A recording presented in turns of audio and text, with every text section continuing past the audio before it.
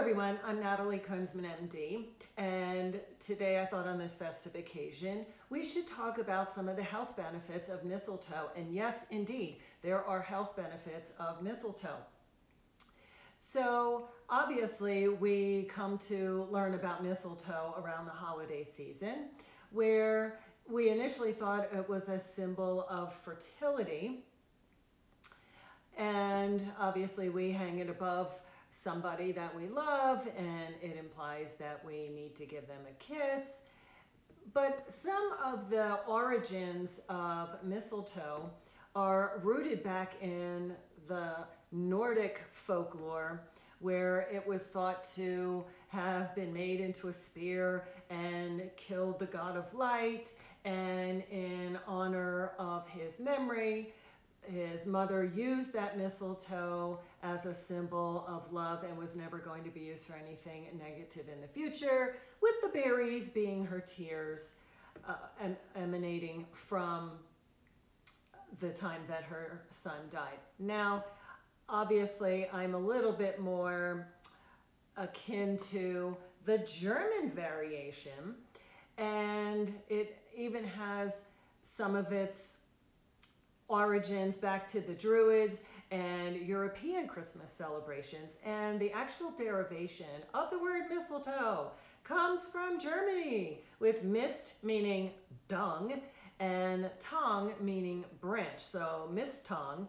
And that actually literally refers to poop on a stick, because the way mistletoe is spread was thought to be coming from seeds and bird droppings. Now, there are 1,500 different species of mistletoe, and it is a saprophytic, or in other words, somewhat of a parasitic plant that finds itself on many other plants and sometimes can actually kill its host. So it was always thought to be poisonous only and no real benefits.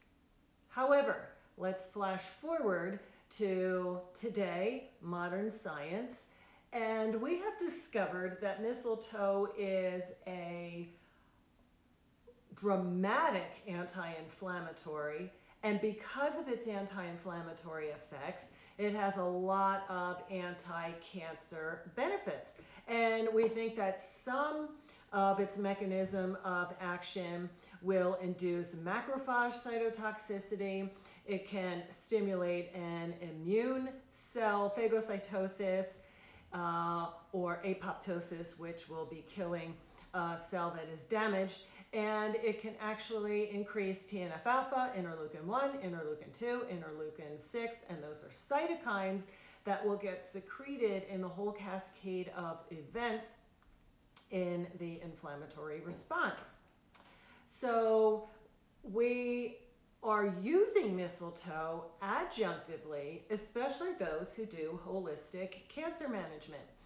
The German-speaking countries, so obviously Germany, probably has most of the research and most of the experience with mistletoe. And in the States now, we have extracted some of their 5-year follow-ups, especially with breast cancer patients, prostate patients, melanoma patients, and are using it also adjunctively in some of the aggressive cancer centers such as MD Anderson, or private boutique extensions adjunctively in cancer management.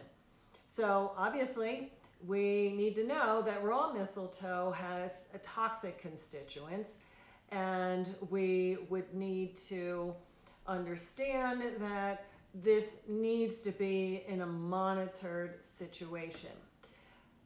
So getting down to the types of cancers that are used and how the mistletoe will have its benefits, we have found that some of the high-risk melanoma patients and with lymph node involvement have had some containment of their tumor burden, but also it will stimulate high fevers and chills and get our own immune system involved in containing the tumor, creating a hostile environment for the tumor, and in some regard, and in some cases, can actually shrink the tumor.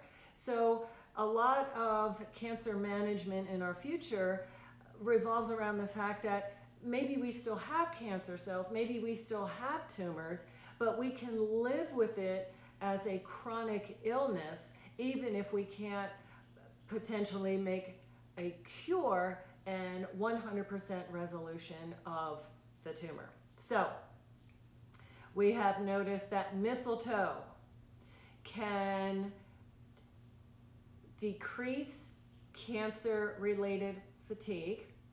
It can decrease some of the pain and symptoms associated with bony metastases. We notice that those who use chemotherapy adjunctively can tolerate their chemotherapy better. If someone has carcinomatosis of the lungs, there is less dyspnea or less shortness of breath related to it. And again, it can cause some stabilization of the tumors, maybe not full eradication, but in that regard, that may be increasing some survival and increasing some quality of life in those people that are high risk with their tumor burdens. There are so many other things we could talk about regarding mistletoe, but I wanted to bring that up this holiday season.